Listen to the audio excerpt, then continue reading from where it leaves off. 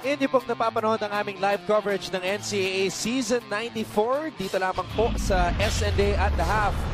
Our tally, 41 for the Mapua University Cardinals, 39 for the LPU Pirates. Maraming salamat sa pagtutok. Anton Ross alongside Renren, Ritualo, LPU 4-0, but Mapua does not care about that. They are in the game and are even on top at the half against the unbeaten Pirates. Well, they were doing little things.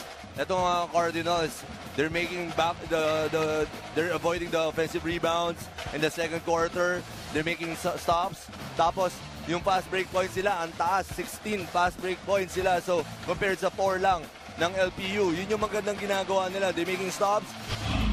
Tumatakbo agad sila, getting easy points. Tapos they're avoiding those turnovers, although marami silang turnovers.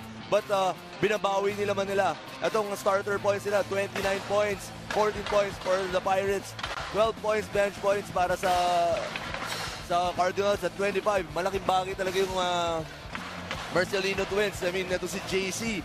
He scored, 11 points in 8 minutes. So, taas talaga lagi ng bench points ng Pirates. Ito yung ginagawa nila.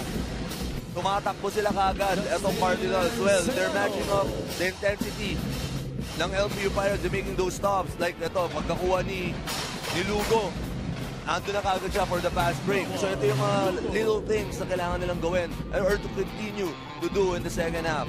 And I guess we could say that based on the numbers, Mapua is the better fast-breaking team, at least in this game right now. At least in the first half. Oo, in the first half. Because last year, ang LPU is number 1 in the league pagdating sa fast break points, averaging 16.1 fast break points per game.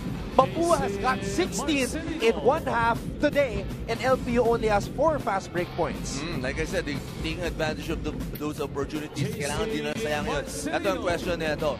Paano pag sa second half na? Pag bumapit na naman ulit itong LPU Pirates, kaya ba nilang level up or ma-match up yung intensity nila? JC Marcelino, 11 points. 5 points for CJ. Dumbao, 5 points. For the Cardinals, Victoria, 8. Lugo, 7.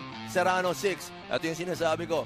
2-point lead lang ng Cardinals. CJ Perez, 5 points pa lang in the ball game. Wala pa si Mike Harizuzu dyan sa boards natin. So, alam mo na kung ano mangyayari sa second half. Coach Altoico for sure knows what's coming in the second half. So, I'm sure he reminded his boys na kailangan nilang doblehin yung effort nila nung first half.